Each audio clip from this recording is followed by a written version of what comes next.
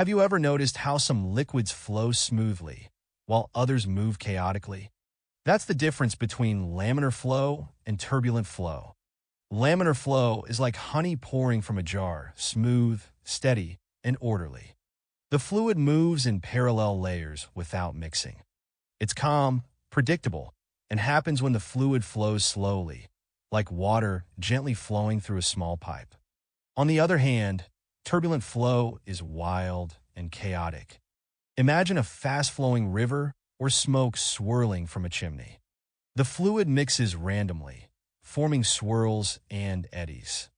It's fast, full of energy, and unpredictable. The difference between the two depends on speed and energy measured by the Reynolds number.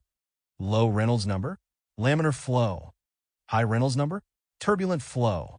If you enjoyed this explanation, follow us for more knowledgeable videos and stay curious.